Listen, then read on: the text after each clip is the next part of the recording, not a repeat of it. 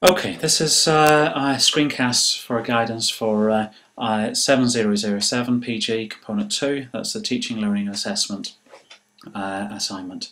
It follows on from the suggested format that you've received by now, and it's just unpicking and explaining how the assignment could go together. So just to underline, this is a suggested format based on fairly standard research paper formats. So overall, we're looking at 3,000 words, and we've got title page, contents page, acknowledgements, but the main sections are those 5 sections: introduction and context, critique of research methods, findings and interpretation, discussion, and conclusion and recommendations, followed by references and appendices.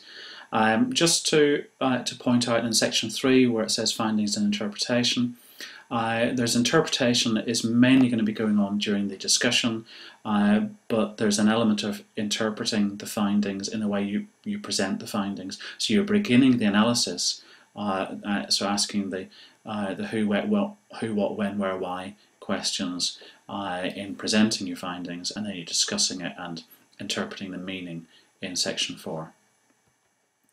Okay, so the front matter, that's the bits at the beginning of your assignment, are the title page. So you should in your title page have the title of your study. So you should have the component name and module code and the component 2 identified. You should have the title of your study, which could be your research question. Your name, this isn't an anonymous marked assignment, and your student ID, the submission date and your route. And you should also identify your route leader that the assignment is being submitted to.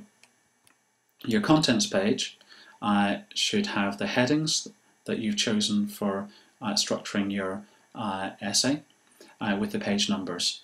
So that should be a separate page. So front page is title page, contents page with your headings and page numbers, and also within that there's an option to put acknowledgements.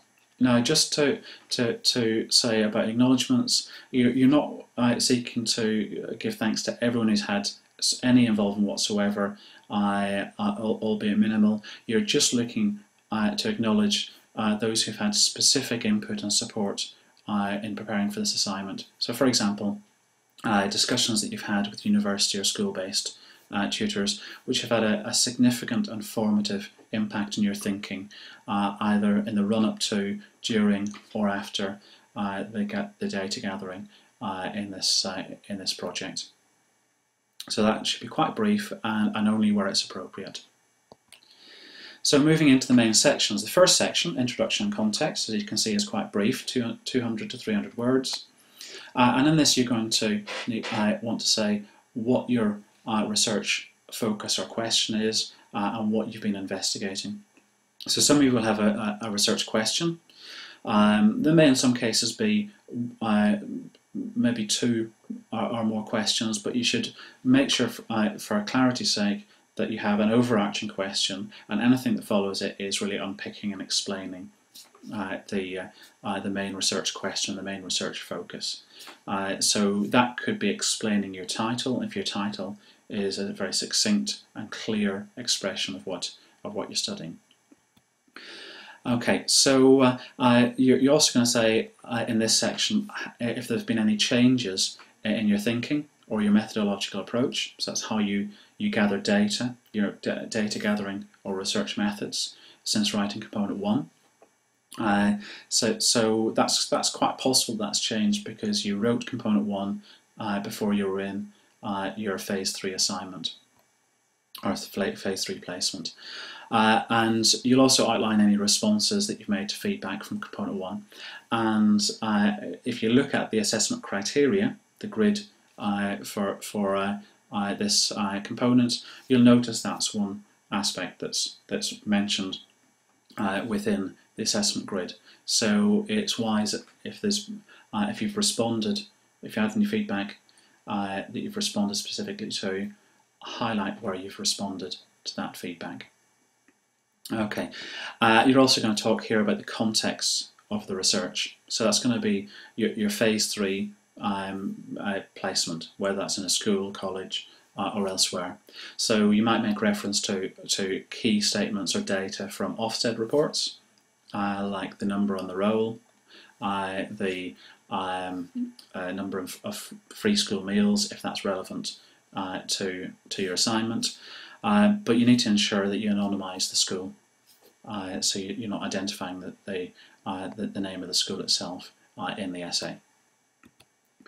Okay, in section 2, again quite a brief one, is going to be your critique of research methods. So remember, we're talking about here research methods are data gathering methods, so techniques for gathering data.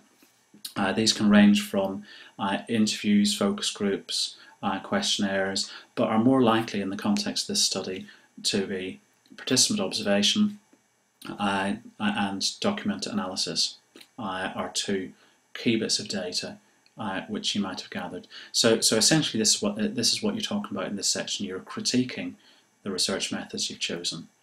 So you're talking about research design.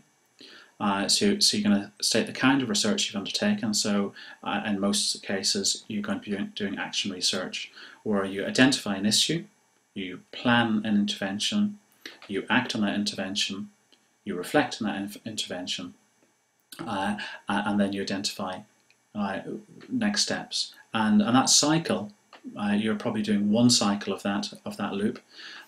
In a full-blown action research project, you do at least 2 cycles. So you'd plan, act, evaluate, and then you'd plan another intervention, act and evaluate, and that can go on. And that's actually what good teachers do. They identify through their evaluations of their lessons what they can improve and do differently. They plan an intervention, they act on that intervention, and then they evaluate the impact. So you want to sort of talk about your research design, what you're doing to gather data. So you're going to state what research methods, the tools and data gathering methods that you're using in the study and why. So as I've mentioned, you might have chosen to participant observation. So this is you as an individual within a context. So you're not a passive observer. You're not claiming to have the objectivity of an outsider. You are acting as a subjective participator, working with children in a classroom. You're engaged with a learning activity, and you're viewing it from that point of view. So that has benefits and disadvantages. So benefits are that you're in the context, that you're actually directly involved with the intervention. But drawbacks is you're seeing things from your perspective. That might be your own personal perspective, the way you're interpreting it, or it might simply be your perspective physically. So what you can see, what you can hear, and what you can otherwise sense. So when you're talking about your research methods or data gathering techniques, you want to be critiquing the benefits and the drawbacks. And if you're using more than one data gathering technique to triangulate your data, so your observation might include your own observations as field notes, or your lesson evaluations written immediately after the lesson, or even lesson analyses forms written by mentors who've been observing you. But you might also triangulate that against other data like document analysis, so the analysis of worksheets that you've been using, or the analysis of work that pupils have produced during lessons. And that is in some ways part of your normal routine as a teacher, and part of your in assessment and feedback. But you're looking at that as data, as evidence to tell you something about the intervention that you've been planning and evaluating. Okay, you're going to want to refer back to literature you've cited in component 1. You might have chosen different methods, but you should be critiquing, looking at benefits and drawbacks of the methods you've gathered. Okay, so you'll quite possibly include reference to the research context in terms of the sample. So the sample are going to be the class that you're working with. So that's going to be quite a limited population. and that's going to be convenient to you. You might be looking at individuals within the class, or a sample selected from within the class. It might be a specific group of pupils with specific profiles, or you might be looking at a sample of a range of profiles, and that might be you've got a sample from the pupils with prior attainment, which is high, middle and low in comparison with the class. So you'll be looking at baseline data. You also want to be saying how the sample was selected and the kinds of data you've gathered for that baselining. So IEPs are mentioned there, individual education plans. Baseline assessments might have been used to identify the sample either as the class that you're working with or as individuals or groups within that class if you're focusing on specific individuals. Okay, section 3 is the findings and interpretations. So this is beginning to be a more significant section, 500 to 800 words. You're going to present any key data. That could be using tables, charts, graphs, other figures. It might be photographs of pupils' work. It might be quotations from lesson evaluations or observations by another teacher. A little point on presenting in graphs.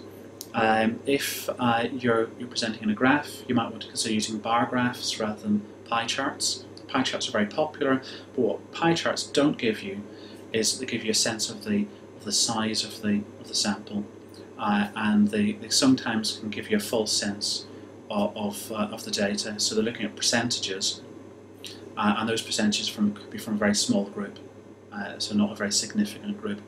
So you're better presenting as a bar chart or presenting your data raw in a table, and that's a more straightforward way of presenting your data, but it's appropriate data that you're presenting. Okay, quotations you might use of specific statements from lesson evaluations, observation, student feedback, or whatever data you've gathered and interpreted within the context of the study, so relevant to the research questions or focus. Okay, where you have undertaken things like questionnaires or interviews, you should select key quotations to support your analysis. So it's being quite focused on the data you're presenting that is directly relevant to your research question or your research focus. Okay, so you don't have to present all the data you've gathered, but you should interpret this data carefully and then present the data that is relevant to your research, your study. Okay, so explain what you think that the data means, highlight significant insights that have been gained, or how you've selected important data to important findings to present. So moving into the discussion, section 4, again the most significant section. You're most likely going to split this up into a number of subsections, and that will really depend on your analysis of the data and any patterns or trends or categories that emerge out of the study, or they could be patterns or categories that come out of literature as well. Okay, so you're going to sum up your key findings.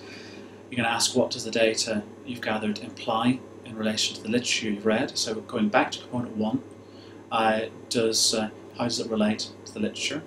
So compare your findings to the literature review and your empirical data you've gathered through engaging in the research in the classroom. You can discuss any similarities. You can discuss any differences. Particularly with differences, what you want to think about is it a real difference? And why is there a difference? So it might be something that is a difference in the context where the data was gathered between the literature and the data that you've gathered in your context. So you want to try and interpret where there are differences, whether it's a genuine difference or whether it's around interpretation. Okay, so take care to consider relevant features of your research context. So that is is being aware that the context, the school, the college, the institution that you're working in, the pupils that you're working with will have an impact on the data you gather. So when you're interpreting that, you're not going to assume that the data you'd gather in a single-sex grammar school is going to be the same as you get in a mixed inner-city comprehensive. So the type of research we're doing is very much context-driven, and you need to be honest and open around the limitations that places. So you're going to be conscious that you're not going to be able to make grand generalisations based on your observations in this study. What you'll be able to say is, with this class, at this time, with the activities and interventions that you're working with, this is what happened, and this is what literature says to support this, or this is how I found something which seems to be in opposition to what literature says. So is there any other literature that would support what I found, or suggest any alternative ways of looking at it? So in this section, it is really digging down into the meaning behind the findings from your study. Okay, and finally going into another brief section. Now these are word counts. Take them as guidance, not as a rigid, hard and fast. You're in your conclusions. You're going to provide a summary of what you initially set out to do, what you found, and what your findings tell you.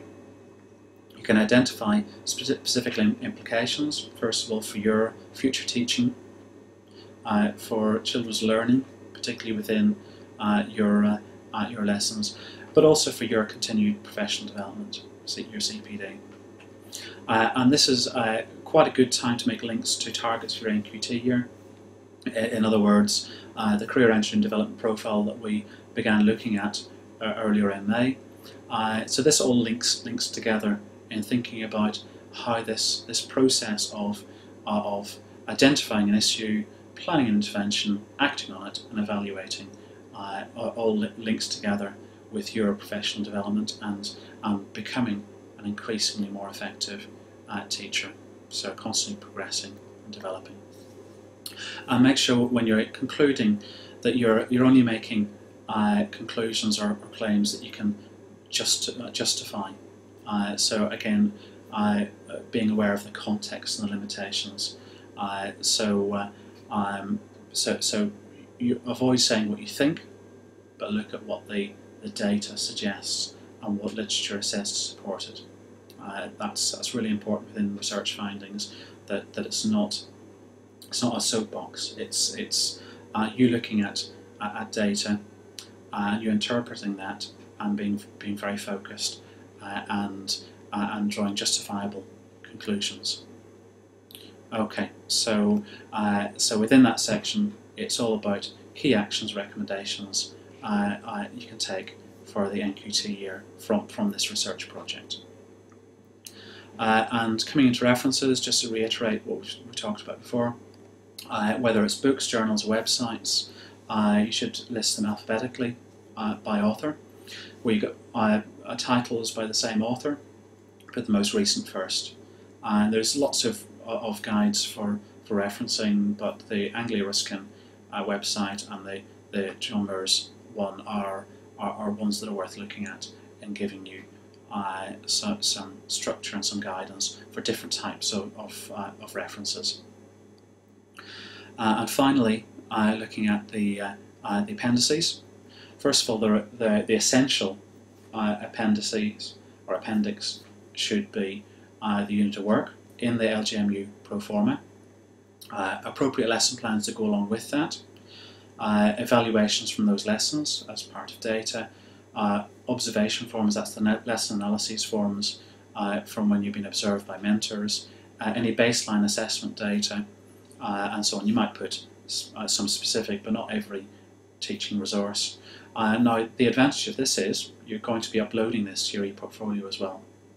So it's doing two things. It's supporting your research assignment, but it's also supporting your QTS e-portfolio.